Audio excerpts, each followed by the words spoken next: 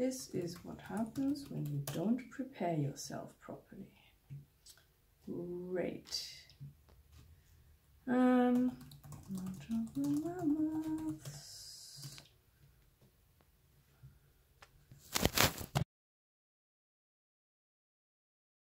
Hello everyone, I'm Zina and this is Reading Around the Books. I would like to do a sort of kind of tentative March TBR. I decided that there was no need to do any sort of Friday reads or wrap-ups or whatever because, yeah, it's quite ironic that in the month that I decided to start a booktube channel, I basically ended up with a huge book hangover which left me sort of incapable of picking my next read for like 4 or 5 days in between.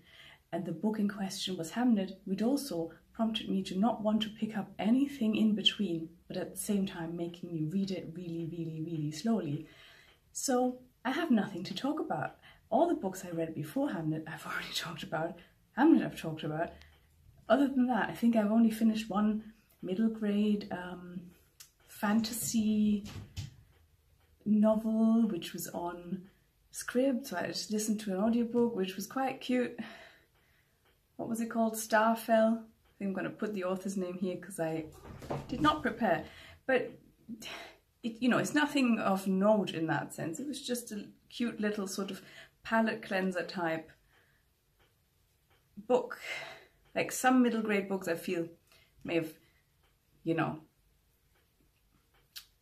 made me be more in love with it or whatever, you know, were more whimsical or whatever, where you kind of feel like a child again or something. This one, it was alright. I think if I had been, you know, 10 or so when I read it, I think I would have loved it.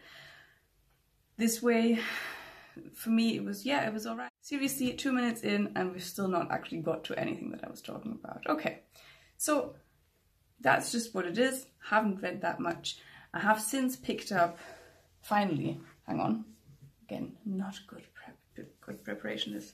I've since picked up in the typical mood readers fashion that I have going on. I did not pick up Another Country by James Baldwin and instead opted for We Need New Names by NoViolet Bulawayo, which I have not got in very far.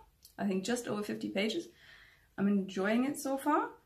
But I think I just need I need a longer dedicated time to read it in, you know, a longer chunk, because basically I spent the week sitting in waiting rooms and reading, you know, little bits of it and then getting interrupted by some doctor or whatever. And so, yeah, it hasn't got me enthralled yet, but I'm still hoping very much because it came highly recommended from, don't know what her name is, Books by Earnest. I should probably check what her name is. But yeah, came highly recommended by her. It sounded really interesting. And so, yeah, that is my very, very late Black History Month book. Although, I mean, it's not really about Black American history, certainly not. But that's beside the point. Okay. So, for March, my TBR, as we all are aware, I think March is absolutely mad. It's complete mayhem with all the readathons, and I felt slightly overwhelmed hearing about them all, and I'm sure I've not even heard about all of them. So I've decided to only commit to 2. The first one is the March of the Mammoths, which is hosted by Jason at Old Blues Chapter and Verse, Lukash at A Cruel Reader's Thesis, and Alex at Big Al Books. Sorry, I'm reading this off my screen because I didn't trust myself to remember. Yes, so, and the book that I've chosen for this is Michel Faber's The Crimson Petal and the White. This has just over 800 pages, I think 840 or so, so it does qualify. It's quite a chunky thing, and I've had it for a while. Oh, I only just realized that that apparently this used to be an ARC. Well, I picked it up in Oxfam.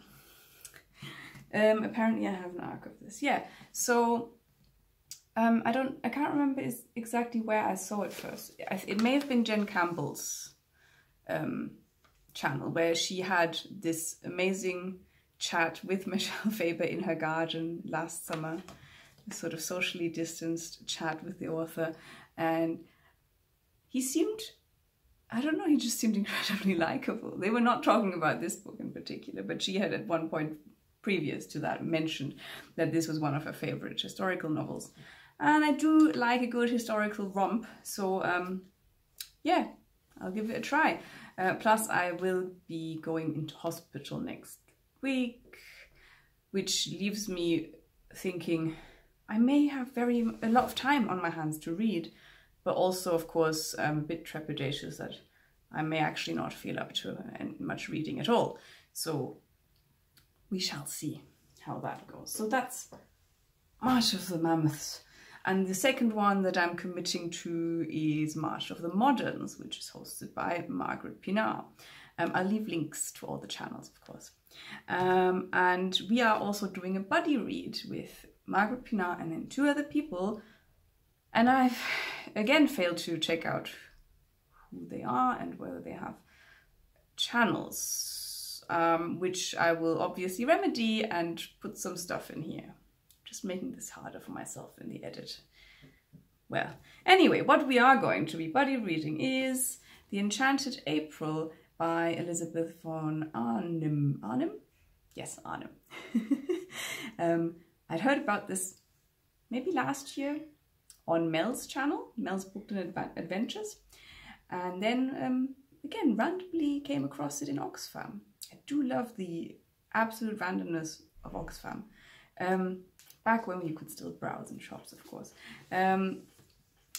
Especially considering that I'm in Germany. My Oxfam only has one shelf that has English fiction. And to, you know, repeatedly come across certain books that are mentioned on here is always, I don't know, an extra layer of added joy. Apart from, you know, the whole, I get to buy relatively affordable books. Okay, so those are the 2 things I am committing to. And apparently I think that we have also somewhat, Margaret Pinard is super onto the whole organization of this readathon. It's brilliant. She's got like the spreadsheet to, you know, find potential buddy readers and all sorts of stuff. And she's contacted everyone, and she wants to do, she wants to host these sort of live discussions that will go on YouTube. So I think that will happen at the end of May, no, not May, March. Can't remember. I think it was the 28th. We'll see how all of that works. I've never done this, obviously, but I think it's very exciting. Okay. So, and then lastly, these are the things I'm committing to. And then lastly, the third thing that I'm kind of interested in, but you're just not sure if I can actually squeeze anything in, is the Irish Readathon. And actually, I was thinking, what do I even have on my shelves by Irish authors? And it dawned on me that I wasn't quite sure about a lot of the authors that I have on here, where they're from, you know, unless I really, you know, it's like a well-known author or whatever. I didn't know, so I had to actually go and look. Well, anyway, so I thought, I found one, and I cannot remember when on earth I bought this.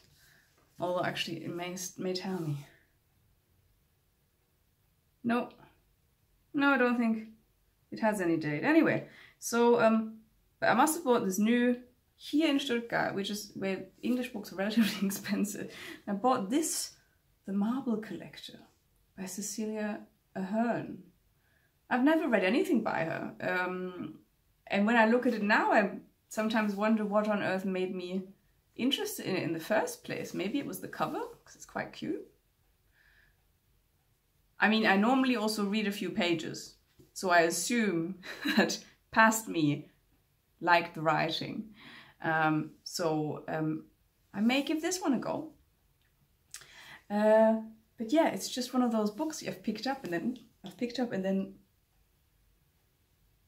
just forgot about, just put it on the shelves and never thought about it again.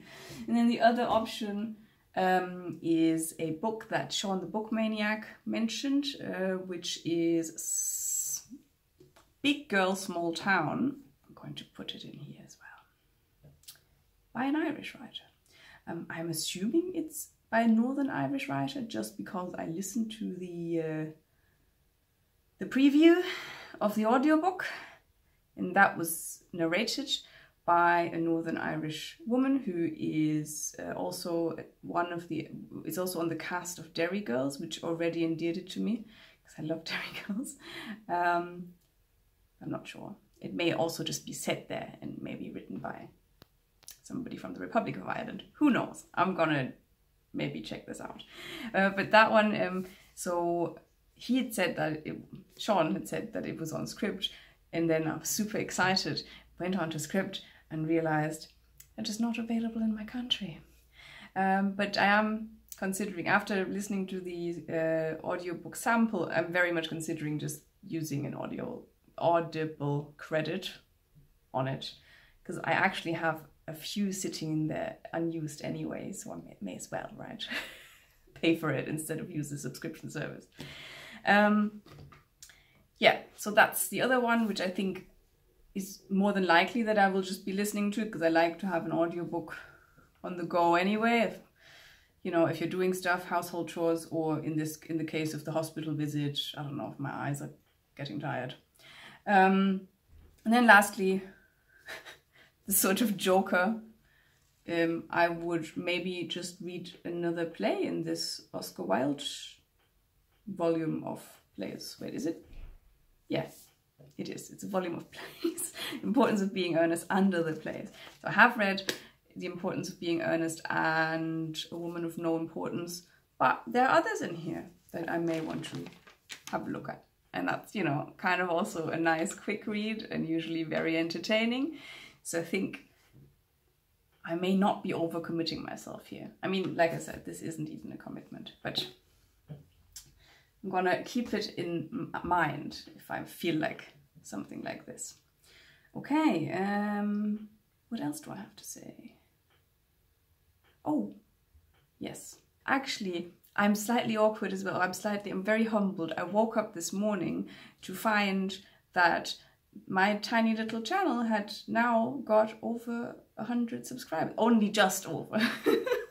But still, it was this whole, oh, it's 3 digits now. Oh my goodness. And how did that happen? It was like, I only started this 3 weeks ago. I mean, I have no other experience, but I feel like this was quite quick. I mean, not least, I'm sure, you know, most of this is due to all these lovely shout outs that I got. But my goodness, I'm flabbergasted, sort of, you know, I don't know what to say. Thank you very much for subscribing and, you know, watching the videos. And I don't know quite what I should be doing. If I should do something, I feel like I should do something, like, to celebrate it. And I've seen other people, you know, when they reach milestones, which I think, you know, the first 3-digit number seems like a milestone to say something about. They're doing, you know, these Q&A videos or whatever, and I thought, that seems rather presumptuous that, you know, anybody would even have a question. So maybe you can let me know whether you think that is a good idea or not. And if not, I'll just, I don't know, come up with something different. Yeah, so we'll see. I don't know if I'll be uploading next week, just because of the whole hospital thing. Might mull over the whole idea of this 100 subscriber thing, and yeah, if not, yeah, I'll upload when I feel, you know, in the capacity to do so again. Yeah, so thank you so much for watching. Again, please let me know about the whole Q&A idea, which seems really silly, I don't know. And let me know what you thought of these books. Also, if you have any other just Irish novels that you want to recommend, or actually, this is the last thing that I forgot to mention. I need to start making notes. Anyway, so the last thing I wanted to mention, not only did I get into this weird book hangover, I also experienced an audiobook slump at the same time. Not because, I don't know, not because I didn't want to listen to any audiobooks, but I just could not, for the life of me, figure out what I wanted to listen to. Like, I was just looking through all the sort of things that are on script and things I had saved that I was interested in, and nothing spoke to me. I don't know why. So if you have any audiobook recommendations, either that are available on Scribd or on Audible, please let me know, because I do love a good audiobook. Okay, this has gone on way too long again. I thought I might do this in 10 minutes, clearly not. So thanks so much for your patience, and bye-bye.